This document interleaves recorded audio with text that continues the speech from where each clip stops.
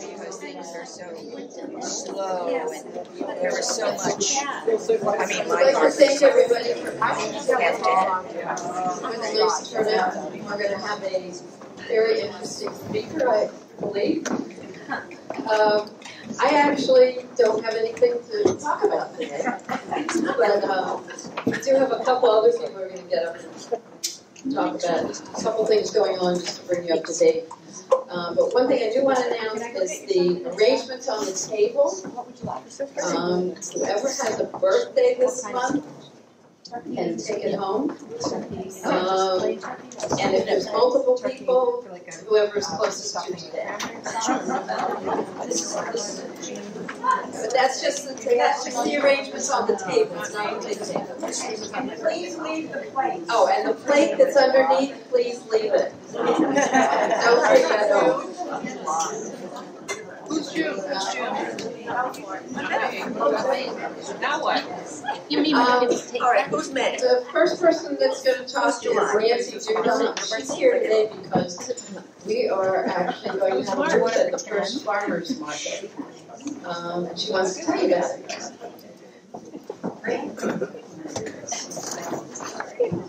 Thank you, Sherry.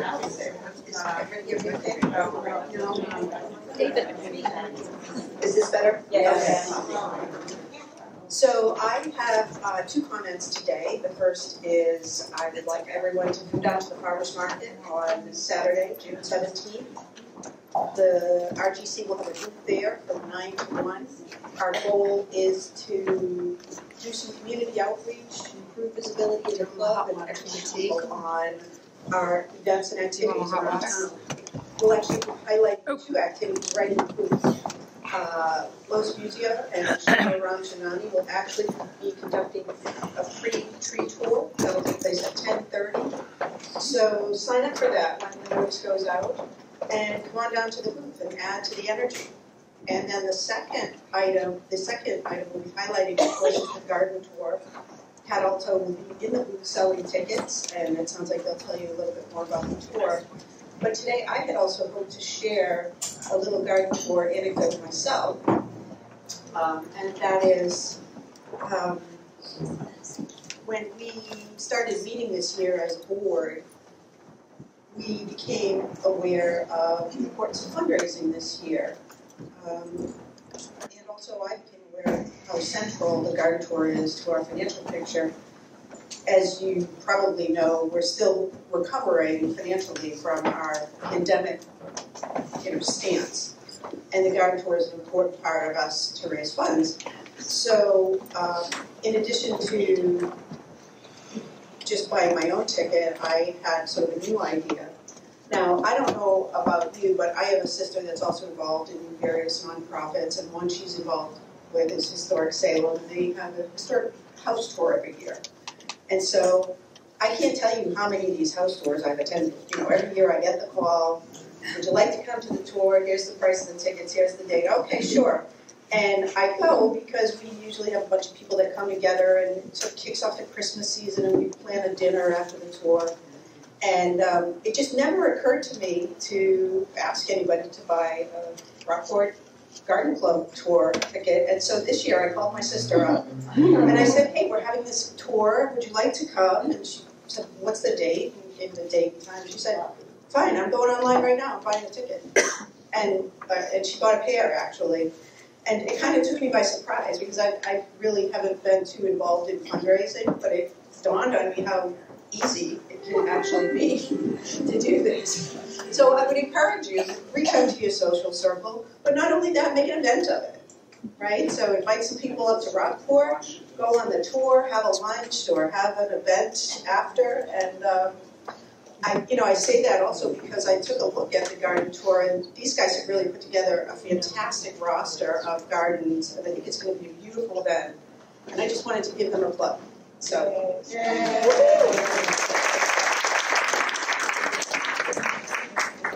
Thank you, Nancy. And Eleanor Juvier and somebody else coming too? Oh, and Monica Lawton. They're going to talk to you about the tour. Okay, whichever. Okay. Okay, Monica Lawton and Diane Cartwright and I are chairing the volunteer committee for the garden tour. First of all, I'd like to thank everyone who has already signed up for a slot on the tour. We need about 60 volunteers altogether. We're almost there, but we still have about 3 or 4 gardens that we really need some help with. So if you have not signed up and you're available that day, I would encourage you to please sign up for a shift. If you're worrying that you won't have a chance to see the gardens yourself, not to worry, because you'll have half the day on Saturday, plus on Friday morning, we have a 3-hour period as well, the day before from 10 till 1, where you can go around and see the gardens as well. So if you would like to sign up, you can do it online, or you can tell me or Diane that you're ready to go, and we can help you with that. Diane? Yeah. Make sure if they have to purchase a ticket, if they do. Yes, you do need to purchase a booklet if you would like to go around to see the gardens. We will not have extra booklets on the day of the garden tour at the gardens. So if you've signed up to volunteer but you haven't bought a ticket, you won't have a booklet, and there won't be any there, and you won't be able to go around. So I hope if you are signed up as a volunteer, you'll help us out and buy a booklet as well. That would be great. I bought tickets, and where do I get the book? The book, yes, that was the next thing. The booklets are in production. I think they're probably almost ready. Eleanor may have the news on that. They will be available at the farmers market next Saturday. And there will also be another day, I think it was the 21st, was it, Eleanor? Wednesday. Wednesday morning from 10 to 12 at Eleanor's house, and she can tell you more about that. She'll be outside sitting with them, so you can drop by and pick them up. And as far as instructions are concerned, we will be sending out the instructions online via the same sign-up form that you used to sign up. And those will come out before the end of next week with all the details you need for the day itself. And we'll have chairs and umbrellas on site if you need them, and some pens for you, etc. But if you do have any questions, if this is your first time doing it and you have any questions right now, feel free to ask either one of us before you leave today. What's the rain? This is a rain or shine event, from what I understand. So it's dress appropriately, have your umbrellas, and really, I guess it's never happened. Is there a history that it's been canceled for rain? It's never been canceled. It's never been canceled. Okay, so there you go. We did get rained on one of the 2-day tours. One day it was rained out. Yeah, but so let's keep our fingers crossed on that. But we took a walk through last week. The gardens are beautiful, and all the garden owners are really excited. So it's just a few pieces to put together, and one of those pieces is we need some extra, we still need a few more volunteers to really cover the bases and to make sure that everyone who comes has a good experience and knows where to go and knows how to avoid getting hurt and all of that good stuff. So I think that's it. I think we've covered what we need, and if there's anything left to say, Eleanor will say it. Thank you. Hi, I'm Eleanor Jubilar, one of the co-chairs for the garden tour this year. So first, thank you, Nancy, for the plug. We'll take it. And thank you, Monica. So the gardens are amazing this year. As Monica mentioned, we did a quick run-through last Friday. Beautiful day. And the gardens are very unique. And I encourage, if you haven't purchased a ticket and if you're available that day, and if you're volunteering or not, please come and see these gardens. So on Friday, as Monica mentioned, we will have the gardens will be open for the volunteers only and for the board. So again, if you need, you will need a ticket book. So you can pick those up at the farmers market on Saturday, the 17th, and also on Wednesday between 10 and 12 at the end of my driveway. So I'll have a list. If either of those days don't work for you, please let me know. You can send me an email, or you can send, I think there's a general Rockport garden tour email, or let one of us on the committee know, and we'll arrange to get you your ticket book so you can enjoy the gardens. I'm sorry? Where is your driveway? My driveway is 99 Marmion Way. Oh. So I'll be just standing out there, and you don't have to pull in. You just drive right by and pull over, and I'll just hand you your books. If you can't make it, and if you want a friend, another volunteer to pick up your book, that's fine too. I'll just take both of your names. So this will come out in an email as well. So my driveway is the 21st. 21st, right. Which is next Wednesday. 21st. Between 10 and 12. And that email will come from Diane and me, having to do with the volunteers, so you will get that next week, and separately, you will get instructions. So be on the lookout for 2 different emails from us. And one other note, oh, I'm sorry. Will there be any tickets for sale that day? So, yes, so tickets are on sale now online. They'll be on sale at the farmer's market. And then they'll be on sale on the actual tour date at Barletta Park and also at the police station. And if you have pre-purchased them and you can't get them any other way, you can also pick them up on that day of the tour as well.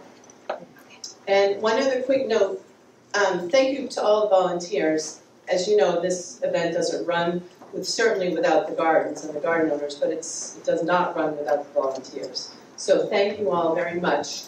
On that day, please make sure that you are ready for the weather. So we will have some umbrellas. We're hoping they're just to prevent the sun from shining on you. But if it does rain, be prepared.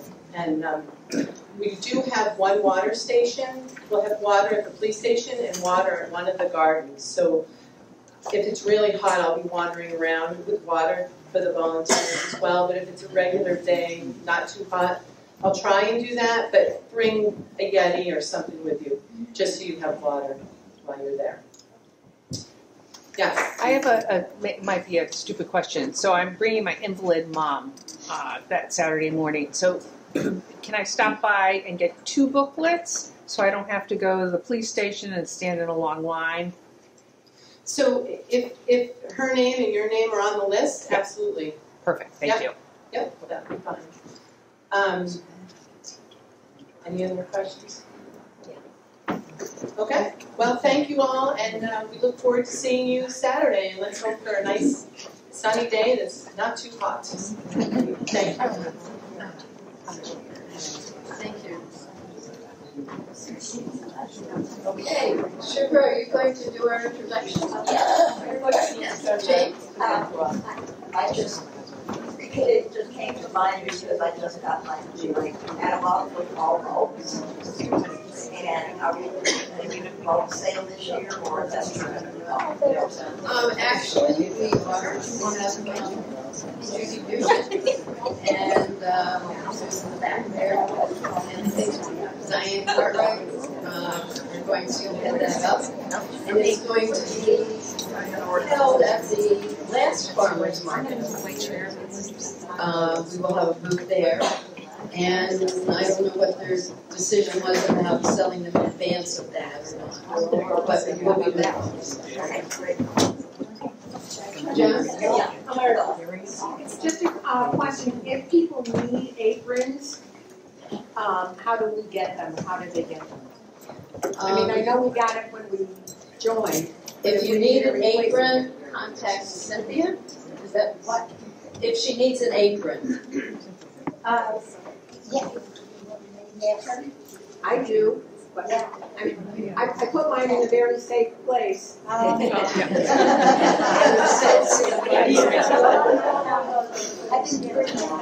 9 Marmion Way. 9 Marmion? 9 Marmion. Okay, great. Yeah. I have. Any other questions? Okay, Sugar, do you want to do the introduction?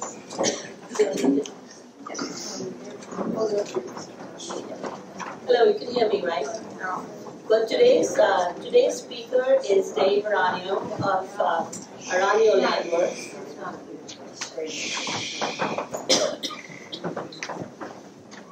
Today's speaker is Dave Araneo of Araneo Landworks.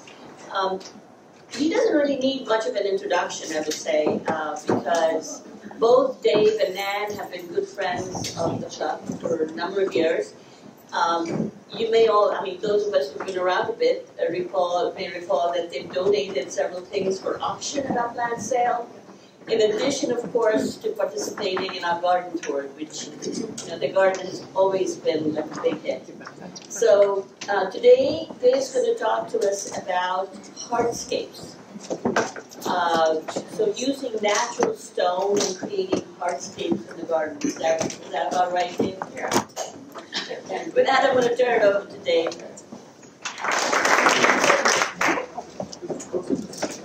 Okay, wow, that was okay. Now,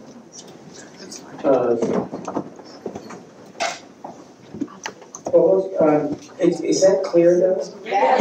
Oh, okay. So I was going to start out just talking about the geology of this area of Cape Ann. Massive amount of granite that we have, this beautiful granite we have around us, was formed about 600 million years ago, and it's igneous rock. It was a melted rock under the earth that, as it was pushed up, it started to cool, and the minerals started to crystallize and cooled as it was pushed to the surface. But it's a very slow action, not like a volcano where everything is just thrown all over the place. And the other type of rock that we have is the basalt. And you can see the basalt would just kind of push its way up from below and cause these veins or intrusions. And you've probably all seen the black basalt intrusions around Cape Ann. Well, if you haven't, you'll notice them, because there's so many of these faults everywhere around. And then about 200 million years ago, this big continent, which part of it was the Cape Ann granite, split apart. And it formed, this is called continental drift, and there's Cape Ann granite that just moved across the ocean, and it's now in Europe, in China, and even Antarctica. They're finding the same formation that we have here.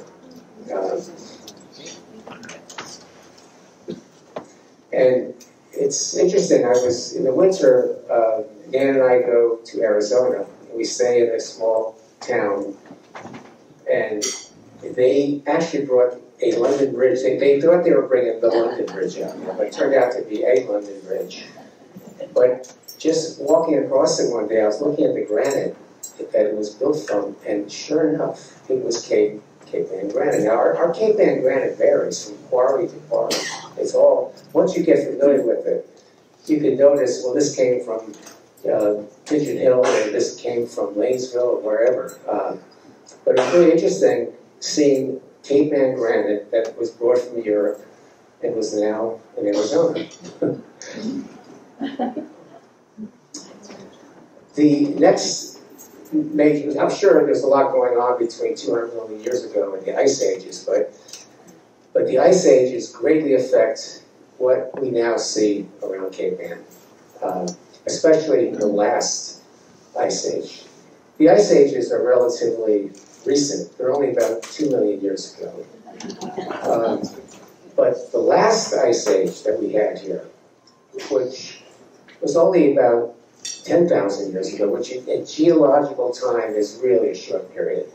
And this glacier now, you have to remember, these things were like a mile high. And we were right at the end of the glacier. And every summer, it would be melting, and all this water would be pouring out. And the glacier is full of all the stones and grit that it pushed when it was moving across the continent. And it ended up, like the sand particles were out on, that's what made Cape Cod. And here, it dropped all these big boulders and rocks.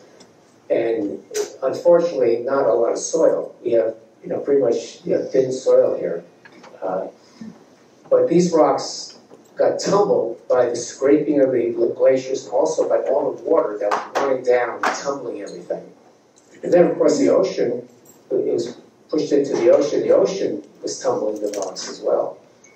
So if you walk around in the woods here, you'll notice these tumbled rocks that are quite attractive. But then, when the Europeans came over, they discovered this wonderful resource of granite that actually, it's hard, but it cuts very well. It cuts in nice straight lines. So they started quarrying like crazy. And this started in the 1700s, and it lasted until, about 1940 maybe. And at that time, they started using poured concrete, so they didn't need the building blocks that they were using for everything. And they were using asphalt as well as concrete to make roads, and so they didn't need the cobblestones. But the Cape Ann, during the Cape Ann quarrying days, the granite was shipped all over the world.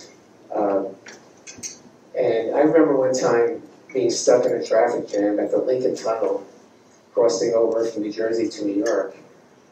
And I kind of look over, and I'm noticing the granite walls, and they were dirty from all the soot, but it was Cape Ann granite right there. But you see it everywhere. It's in Washington, D.C. It's all over the place. But when this all ended, of course, the whole quarry industry, they dug out massive amounts of granite, and they stripped the island of trees, and they just had trains and barges, and it was a really busy industry. When they left piles of rock, which we call grout piles. They also, the independent quarry people, preferred having their own little quarries. They dug these little pits everywhere. And these were called motions. So when they left, nature got to work restoring the area. And I'm really impressed with the way this occurred. The quarries filled up with this beautiful artesian water that from deep down in the ground, in the little seams of the granite, water seeped up. Those little quarries I was talking about, the motions, became vernal pools, which were wonderful areas for wildlife. The grout piles became, dens for animals. The trees just grew up through everything, and it's quite a unique environment. And this is important, I feel, in shaping the landscape that we have on Cape Ann. And you can see that, there's granite walls everywhere, and most of the stone you see in the granite walls was stuff was just left over, because they only used the best granite that they shipped away.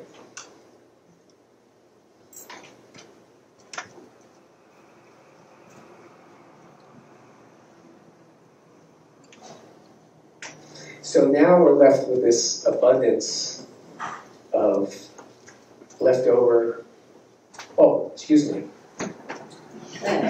Quick. Wow, so here we go. Here they are, taking the granite out. Work. Okay, one more. And, this is a good example of how, this is Drumlin Hill up here. This is Flatledge Quarry. This is actually where I live, in the ox barn. And you can see the only tree here is this elm tree that actually died around 1950 with the Dutch elm disease. But if you look at it now, click, You know, like now it's, well, this is actually steel granite, but it looks like that. Yeah. Yeah. So, and here, you know, this is a quarry. Actually, there's a motion right down here. But it shows you how nature restored this area. And, you know, there's lots of rocks that were left, and now the lichens are covering them. The pitch pines are growing through the cracks, and they look like natural bonsais. It's an amazing way that the area has been restored. This is the grout plat. And, you know, I often try to do that in my landscaping, you know, and this is total random. This is accidental art. You know, the rocks were left here, and then nature took over. And that's all over the place. So the raw materials that we have, you know, are the stone left over, and we have the glaciers left us all these beautiful boulders and rocks, and we still have some quarrying that's being done. You know, if we need a fresh piece of granite, it is available now. So, you know, I feel a kinship with our natural environment and love trying to recreate it in the work that we do. Okay. So now we're going to get to walls. And here we have, this would be, you know, sort of a typical masonry wall. Let me try to now, one of the things about this is the color of the stone. Oh, sorry. You know, one of the things that was really prized with the Cape Ann granite was not only, you know, the minerals that you see, the micas and feldspars, but also there's color to it. And that brown color, for some reason they call it sapstone. And that was actually oxidation. Water would kind of go through the seams, and it's a form of rust that forms. But it gives it a really nice color. Now, one of the things I was going to mention is that whenever you build a masonry wall like this, you really need a good foundation, because if there's any movement at all, things will crack, and it won't last very long. But this was obviously built on ledge, on the solid core of granite here. Let me see anything else in this picture. These are interesting. Oh, and the other thing about a masonry wall is having a cap on the wall will preserve it, because it keeps water from penetrating inside, and with the freezing, it can crack. And you can see a lot of walls that are falling down because of that freezing process. Now, if it starts to happen, you just remove some of the cement and just put more cement in. It's called pointing a wall. And here, you know, and the colors. Look at the colors here. And this is all Cape Ann granite. And, you know, these people didn't like the gray rock. It reminded them of tombstones, so we had to go find all this colored rock for them. But it turned out nice. Okay. And so this wall,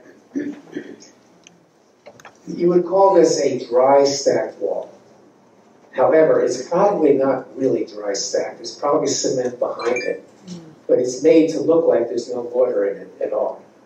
Now, it's always important to have good drainage behind the wall. So these walls, you know, there's crushed stone that is behind this, and then there's little weep holes, so that any water that gets in there can come out. And this is so important in maintaining a lawn.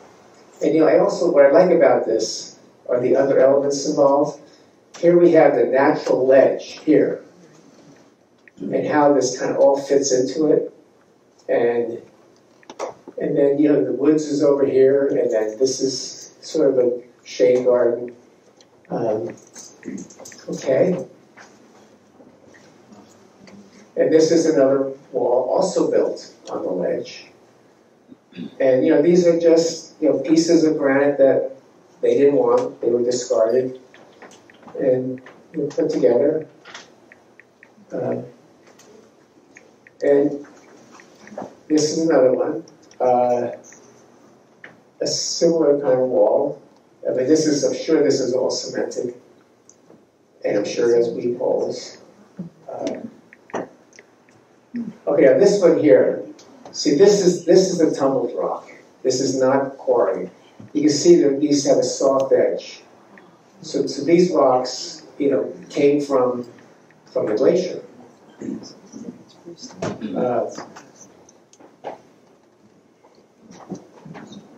Okay. And look at these. These are beautiful pieces of granite here. So this stuff is still available. This stone, was probably stuff that was left over, but we cut it so that it would have this shape. And again, it's all cemented, and it works really well. So there's not much could happen to a wall like that. Oh, and these are some of my favorite ones. I call these farmer walls, and the poor farmers that tried to farm Cape Ann. If you go out in the woods, you'll see where it's typically all over New England. They would, with all the rocks, they would get rid of the rocks in the fields, and they would make walls. The purpose was really to get rid of the rocks, but the walls became useful also.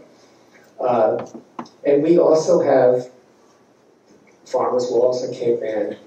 But this one here, they're very easy to build, no foundation necessary. It doesn't matter if they move around a little bit with the frost.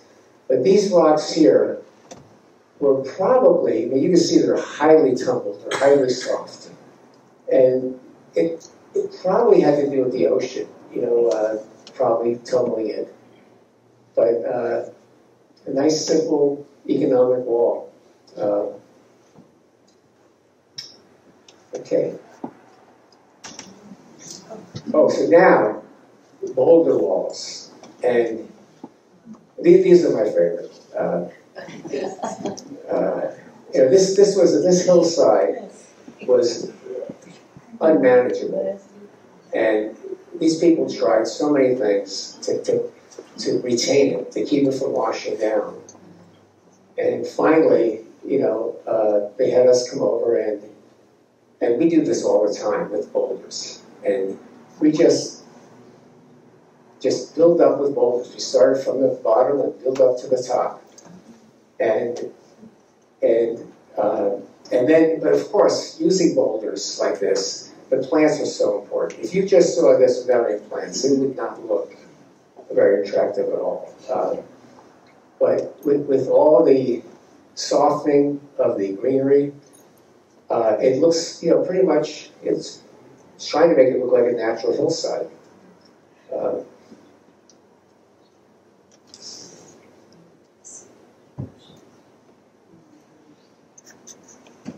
This is also by far the most economical way to maintain a hillside. Okay, here's another one. And this is an interesting one because you have the natural boulder retaining, and then you have all this beautiful finished work up top. And again, without the vegetation, this would not look, it really wouldn't look good at all. But with the vegetation, and that's why it's important, because we have such a long cold season here, to have some evergreen plants involved in this type of landscape.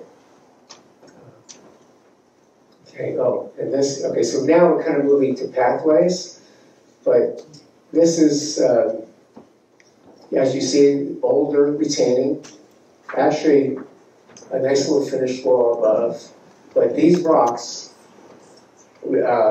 I call them natural steps. And so these are just pieces of granite that were found locally. Sometimes we even get blasted ledge, sometimes comes out like that.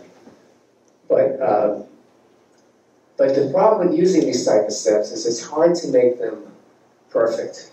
You know, it's important to put out steps to have an equal amount each time, and it's hard to do that with these steps, and they're not perfectly smooth on top. So a railing like this helps.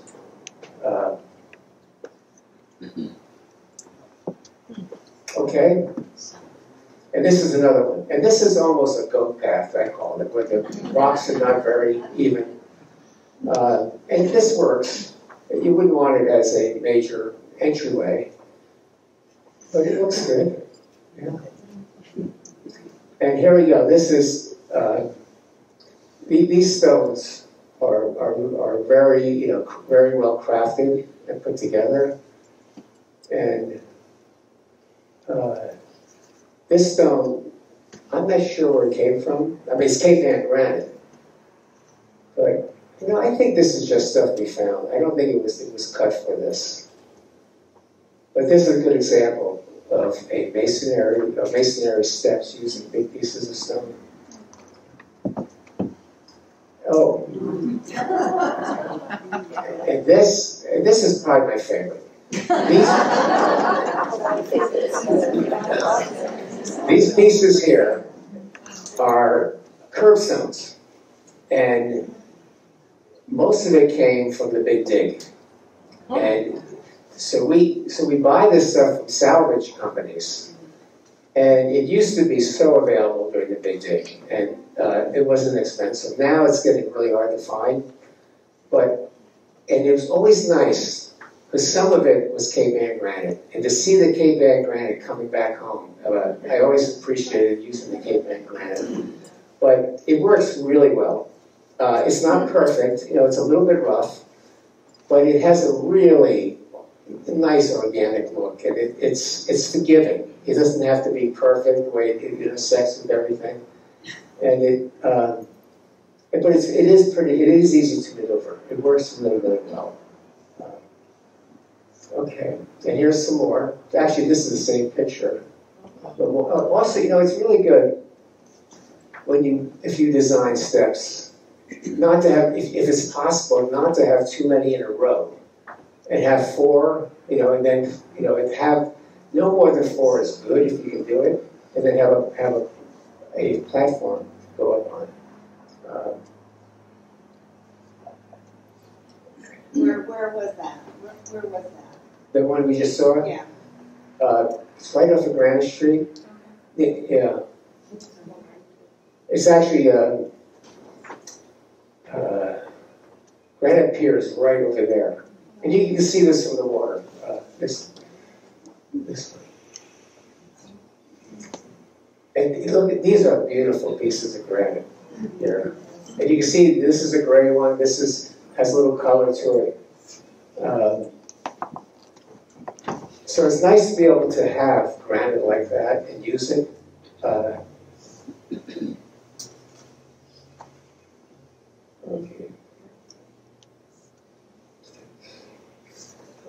Now we're at the pathways. So here we have garden paths using natural granite stone.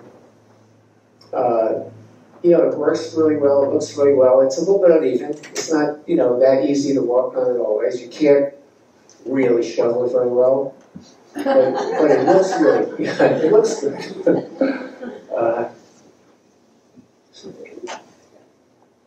This one. Yeah, so these are 2 examples of using natural stone in a pathway. Now, one thing I want to say about pathways is it's important. Actually, switch one more. Okay. So here we have a straight pathway. And straight pathways are not my favorite thing, but sometimes they're necessary, and sometimes people really like them, so do it. But whenever you start putting curves, you have to make sure, because people will take the path of least resistance. So if you're going to curve something, there has to be a reason for it. So you have to obstruct it from people trying to go straight. And it's funny because this job here, you see this stone here? The person here wanted to be able to get up on their deck and not go all the way around. She insisted on doing it. And so eventually we put this railing in there and now she can't do it anymore.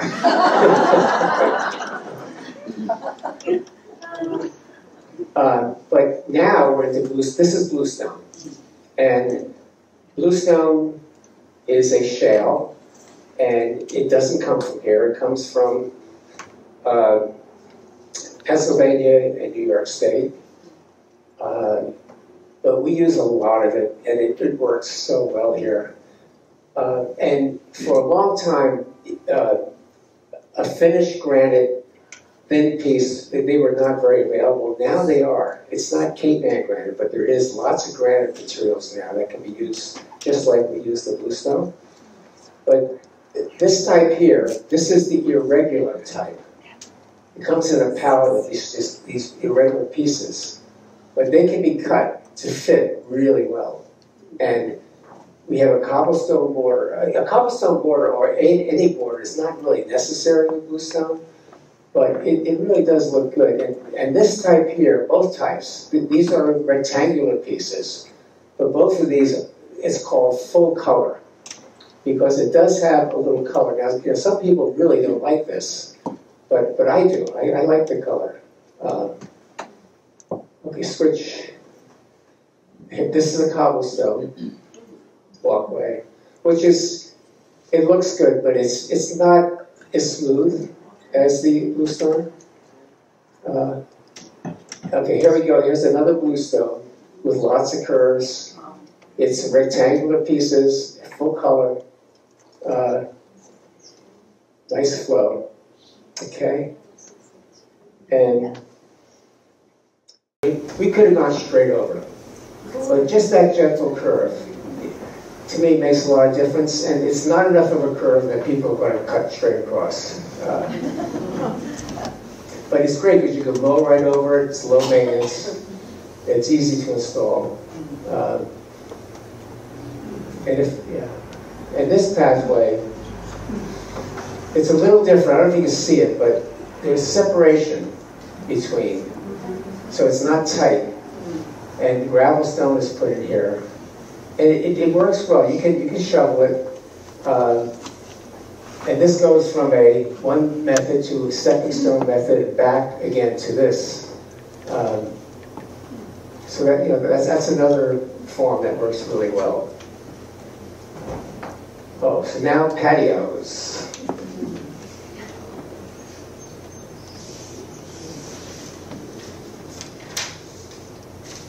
Can I ask, are you involved in the holding of the railings? Are you involved in that part too? Actually, one of my sons does the railings for us. Yeah. Yeah. So here we have a patio of the same thing. It's the irregular pieces that are fit together, and it's the full color. It has the different colored pieces. Okay. And this is an interesting project, so I had to show it. The bluestone here it's called thermal. It's all the same color. It does come in different shapes, but these are all squares. But the walls here are interesting. This is a fire pit, but all these radius pieces, someone comes and does a computer image, and then we bring the pieces of Cape Ann granite, and they saw it, and they shape this, and they even have to fire it, because after you saw it, it doesn't look very good, so it gets heated with a torch, and it brings out the grain. And they come, and we just, sure enough, put it right on top of the cap, and it usually all fits perfectly. It's pretty amazing. Okay. And this is actually the same project.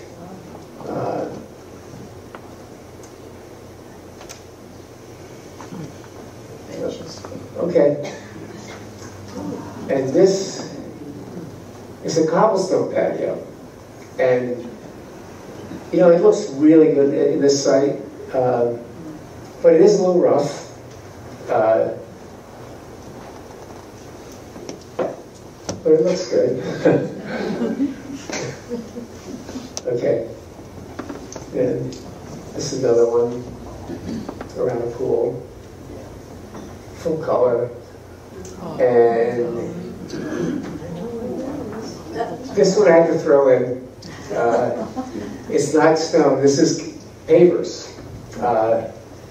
We don't usually do pavers, but you know, it looks really good. And the wall, and this is, you know, this is a field stone wall, but it really works. And you know, one thing I really like the fact there's a little piece of ledge sticking into the patio.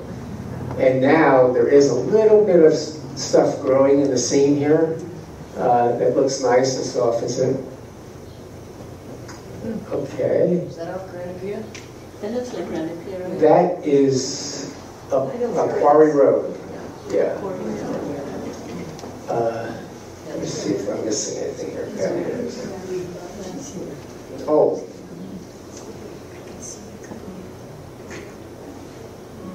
So, one thing about patios is that they do need a pitch to them so that the water will run off. And we often use a product in between the stones. You know, they look really tight, but it's a polymer sand that we put in between the stones. And now they have a polymer sand that is actually pervious. I don't know how they do it, but you know, one of the problems with patios is when it rains, you want them to dry as quickly as possible. So the pitch helps a lot. But then there's always still water. So, you know, with the polymer sand that allows the water to run through it, it just tends to dry faster. Okay. So I was going to talk about dry parking areas. And I'm always asked for alternatives to asphalt. And there aren't many, really. You know, asphalt works. It's, you know, it's not the most attractive, but it does work well, and it is economical. But the alternatives that are available, and this is just a gravel driveway. And if you have a gravel driveway, you know, it's soft, it looks good, but it is going to require maintenance. It is going to require some raking and additional stone. And if you have to snow plow it, you're going to have piles of stones everywhere. And I just always feel sorry for whoever snow plows this type of driveway. I used to do it, and nobody likes you after you plow the driveway. But containing it is important. This has a cobble containing. Steel edge works well also. And the other thing I want to mention is adding these cobblestone aprons, we call them. It really works well with any driveway situation. And I'm sure we'll see more as we proceed. Here's another gravel driveway. You know, you can actually get different color stones. There's a lot of different types of gravel that you can use. Okay, and of course, good old cobblestone. It's hard to beat that. It's not cheap though. And here is cobblestone with asphalt. Let's just flip one more. And here's the asphalt with a nice big apron at the beginning of it. Okay, so now we are into other things. More fun things, yeah.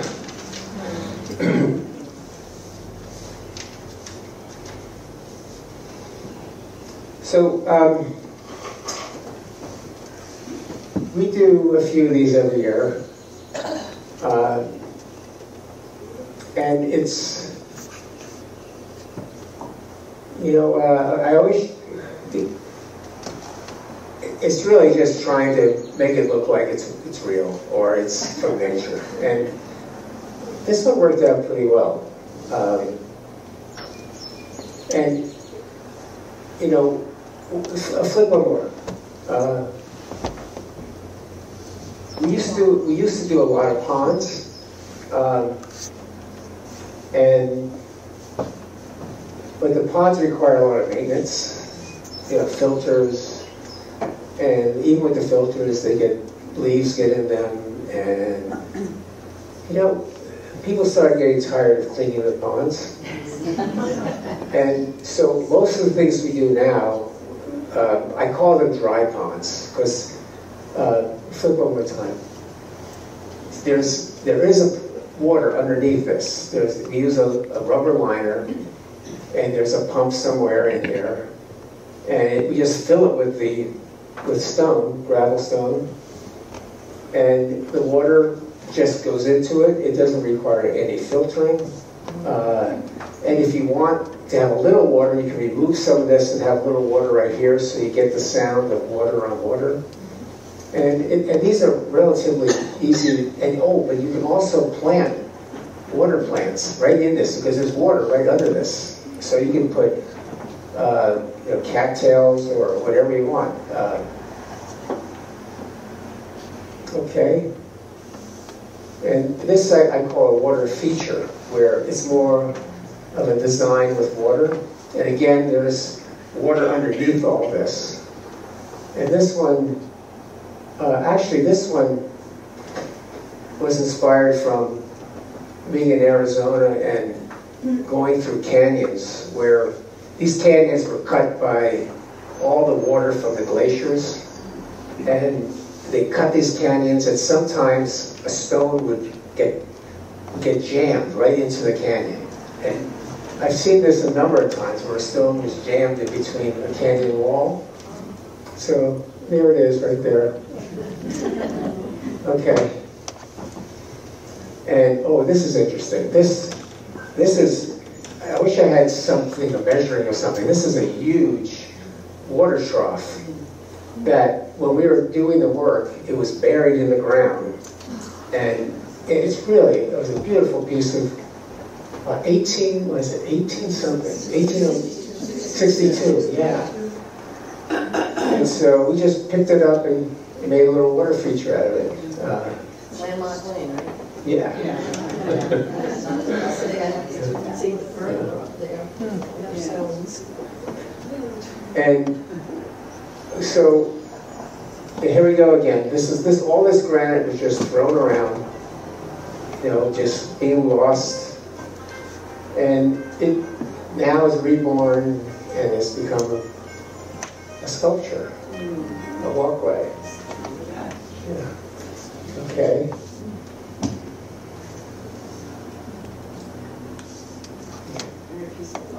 And here are just some things to do with rocks, you know, just little garden ornaments.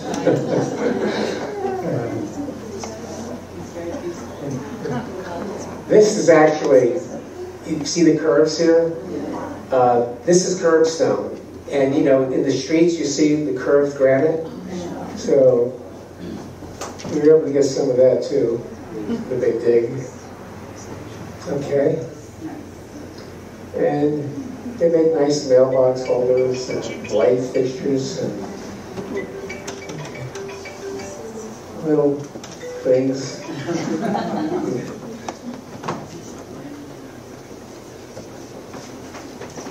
More mailboxes. Low maintenance, you know, you just put them up there. Okay. Oh, and bird baths.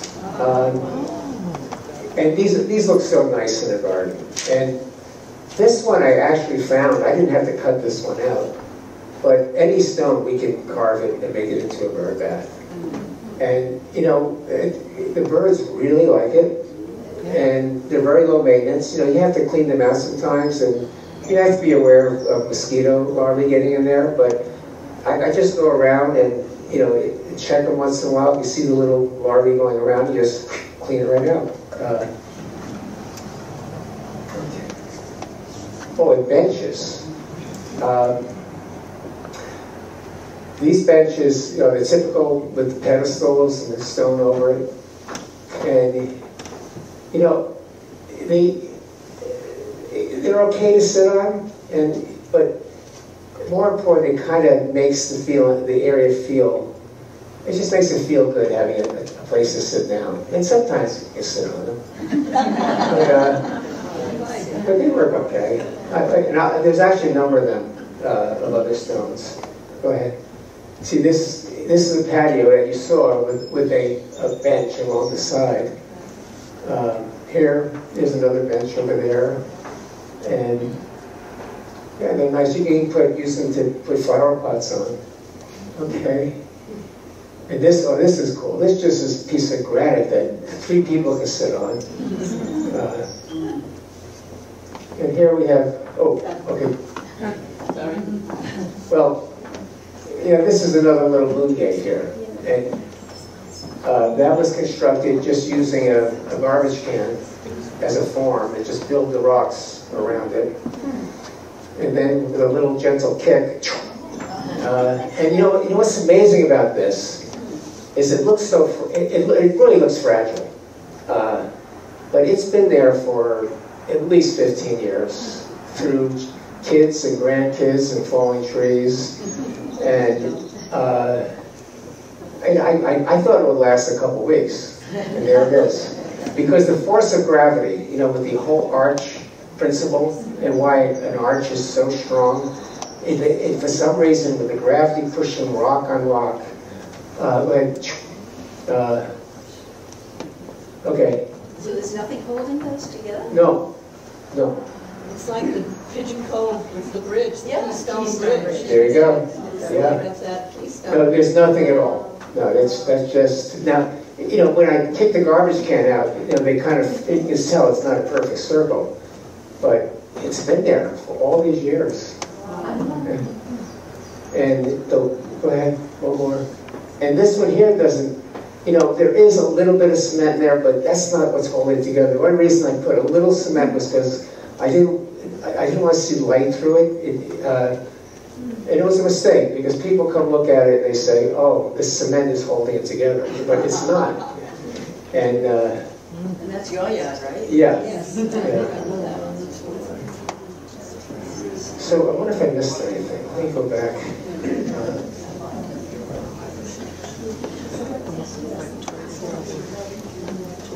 Well, I hope I was able to share with you today a little of what I experience and love in this amazing landscaping that we have available to us here.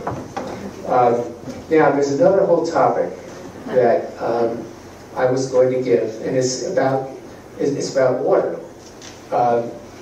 Here on Cape Ann, we have water, a fair amount of water, but there's times we have droughts. Water is very expensive.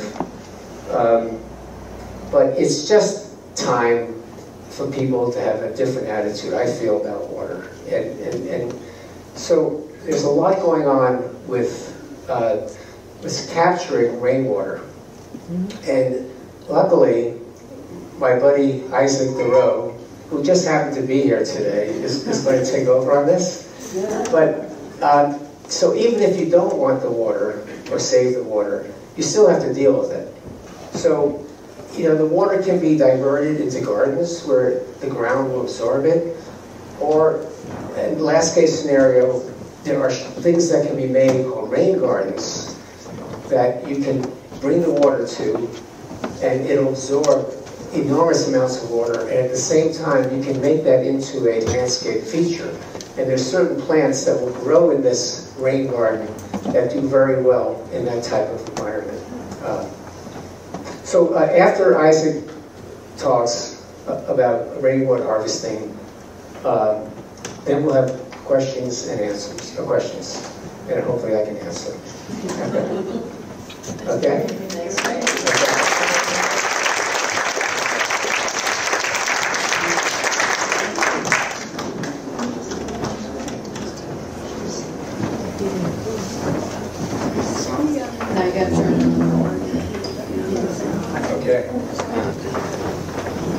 Okay. Thanks for having me, Dave. Thank you. Just wanted to really introduce myself to the Garden Club. My name is Isaac Thoreau, Rockport native. You gotta swallow the mic. Okay, thanks. And so I'm from Earth Water Design Solutions, located in Gloucester, and I focus on rainwater harvesting, design, and consulting. And just wanted to talk to you a little bit about rainwater harvesting and what it is. You're probably all familiar with a little bit of it. Really, there are two types of rainwater harvesting, or ways to harvest water. Which you probably know, active water harvesting, which is you're collecting water into some kind of container, like a rain barrel. Could be a 5-gallon bucket, could be a rainwater tank, above ground or below ground that could hold hundreds or even thousands of gallons of water. And those are great because you can use that water on days when it's not raining, right? And they can come in, as you've probably seen, all shapes and sizes. And if you go online and search rainwater harvesting, you'll see hundreds, if not thousands, of options. But the other thing I want to talk to you about was another way of harvesting water, which is called passive rainwater harvesting, or what Dave was talking about, earthworks. So you're shaping the land to attract the water, so when it does rain, the rainfall is directed into the soil immediately for use. And these are typically what you've probably seen or heard of as rain gardens. But there are a lot of other ways to do it. But rain gardens are great, right? They're little basins in your yard that you put plants in, you direct the water to, whether it's from your downspout, or it can also take like overflow water from a rain barrel or a rainwater tank.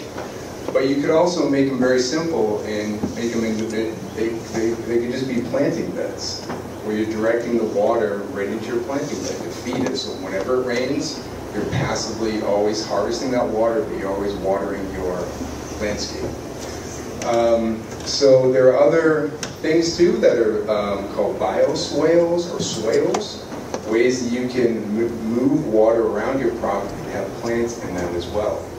And as you know, as you all know as gardeners, the more compost you put in there, organic mulch, it just becomes this huge sponge. So you just create this big sponge. So that's part of what I do is I show people, you all plant your bulbs and your seeds. What I do is I try to show people how to plant the rain. Get the rain, put it back into the ground. Farm that rain off the surfaces, put it right into the ground. But the passive rainwater harvesting, or earthworks, I really feel is a fundamental strategy for like water conserving and sustainable landscapes. Because once you create these features, not only is it going to harvest rainwater, but it will harvest water, like I said, from overflow from a rainwater tank, some pump discharges, air conditioning condensate, even stormwater runoff, stormwater from your driveway or even patios, and they become a great landscape feature. And also, you can use it to put your town water or well water in, even. And I think the great thing about rainwater harvesting too is you're collecting the water right at the source and you're using it right there. You're not getting it from the town, from the water department, or even from your well, which obviously takes a little bit of energy to get it up from the ground. So those are just some of the things I do. So I do rainwater harvesting designs and consulting for individuals, businesses like architects, other engineering companies. One of my municipal clients is the town of Ipswich now, where, as you can imagine, they're always concerned about water, and we're really trying to promote. There's some really exciting things there, promoting rainwater harvesting, and just showing people how to use this resource that I see is sometimes discarded, wasted, and how can we turn it into a useful resource? It's there. Obviously, it has to rain for us to collect it, but when it does rain, even little amounts of rainwater, as you probably know if you have a rain barrel, can fill up your rain barrel or your rain garden, and it can have, and you can collect a lot of water, even on these little events where it's 1/8 of an inch of water, 1/4 of an inch. So Yeah, so a lot of exciting things are happening there, and I just want to introduce myself. And Dave, thank you for the introduction, and thank you for letting me be here. And I'd like to get to know this group and anything I could do to support your causes. I'd love to, and answer any questions whenever that time is. So, thank you.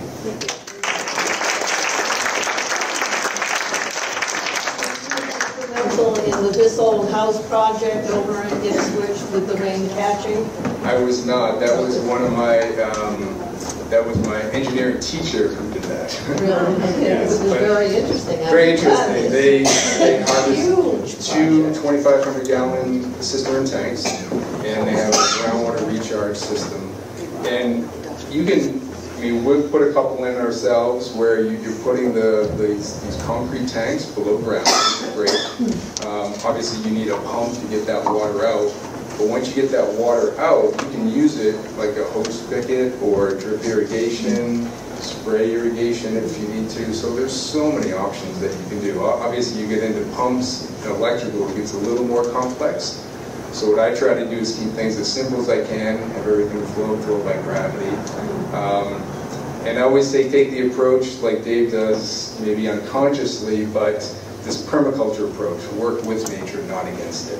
Really always working with it and trying to make these systems functional, practical, but also look really good.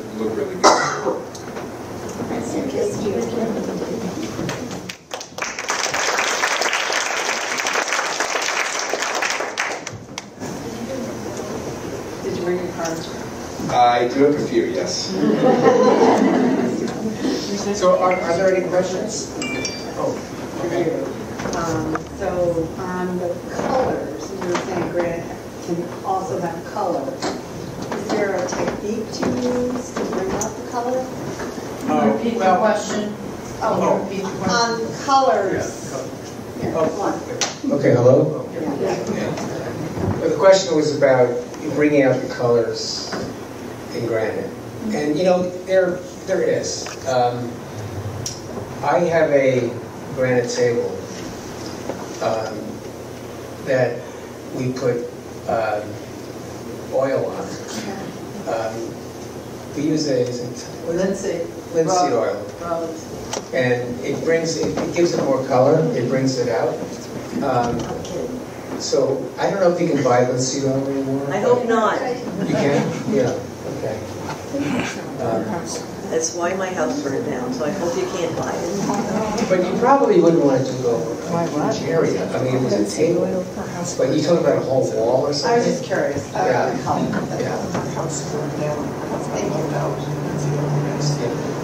I was reading in a history of the granite industry, and they said, I think it was in the 1800s or early 1900s, that people use stone dust for fertilizer for their gardens. Have you heard of that? Absolutely, yeah. And why does that work? Because it's loaded with minerals. And it takes a while for it to break down. It's not instant, release. Around here, I mean, I do a lot of gardening, and I don't really use stone dust, but people buy it in other parts of the country for that purpose. And I think around here, I think we already have so much granite in the soil anyway. But I don't know this for a fact. I mean, maybe it would be good to add more stone dust to it. When you have fieldstone stepping stones, and you don't have a lawn, as you showed in one of your slides, what do you do to fill between the cracks to stop every weed in the neighborhood coming along? Weeds, yeah. Now, so you're talking about how much separation between the stones you're talking about? Okay, well, you can use the polymer sand I was talking about. No, more than that. No, I understand that's good for, but when you have maybe an inch. You can still use polymer sand for that. Oh. Now, what I like doing is growing ground cover, like thyme or something around it. I've tried that and the time always dies. It did? In fact, this last winter, all my creeping time died because of the cold. Wow. Has anyone else had used? Go ahead. Another idea is to just pour vinegar. Yeah. And Yeah, you can salt and vinegar. Salt, yeah. But then you just have seeps. to Yeah, maintain it. yeah, it's true. But it does stop from germinating. Yeah, good point. Yeah. But if you only have small 1 inch or spaces, the polymer sand works. It's not perfect. I mean, look at Dunkin' Donuts. I drove by there the other day. Have you looked in the parking lot of the old Dunkin' Donuts? Yes. There's grass growing through the asphalt. Nature is going to take right over if we left here in no time. But the polymer sand works pretty good. Up to how big a gap? Well, no, they make some for larger gaps. Great. Yeah. Thank you. Go ahead. I have 2 questions. The first one is just about the quarries in general. I moved here from Illinois last year, and I live at Ocean Ledges, which I guess is near you, right by the Keystone Bridge. Yeah. Is that Flatledge Quarry or Carlson? It's both. It's both. Oh. It's mainly Flatledge. Is that true? Yeah, is that true? No. So Carlson is up. Where's that? Is that up top? Carlson is further way up in the woods. Okay, yeah. That's Flatledge supply. That is Flatledge. There's actually another name for Flatledge that they use. But Carlson is up above. Have you ever walked above? Yeah, because I live Okay. there. Yeah. Didn't they dam that one up there? Yeah. Yes. This is they dammed. And then my second question was the movement of the rocks by the seashore. I came here as a teenager in the early 1960s, and I can't figure out what beach we went to, but I think it was Cape Hedge, because you had to climb over the rocks. But I remember a huge boulder as you look out at the sea to the right that I went and did sunbathing on, and I don't see any beach that has that anymore. So I was wondering, can something that huge just from the 60s, just disappear? Well, I'll tell you something. The storm of '91, the No Name storm. At that time we were living very close to the ocean, and we actually had a lot of damage. But trying to get to my house that day, the water was coming over the road, and the stones were bobbing around. They looked like styrofoam. The ocean, the power of the water lightens the stone anyway, but then the force of it moves it around.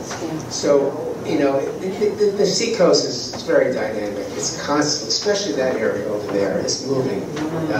So a big stone is not a permanent fissure at all. But maybe it's somewhere else. Maybe you can find it.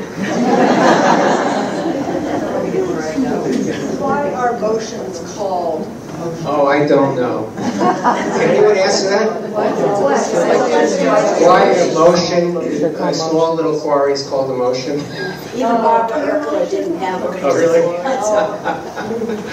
Maybe it's not. Maybe it's like a toshin or something.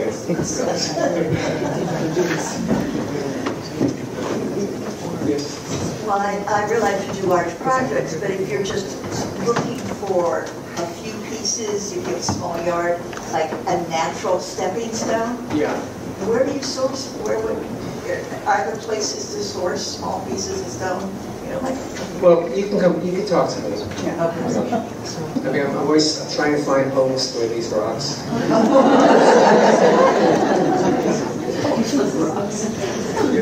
How do you remove rust from bluestone? I don't think you can.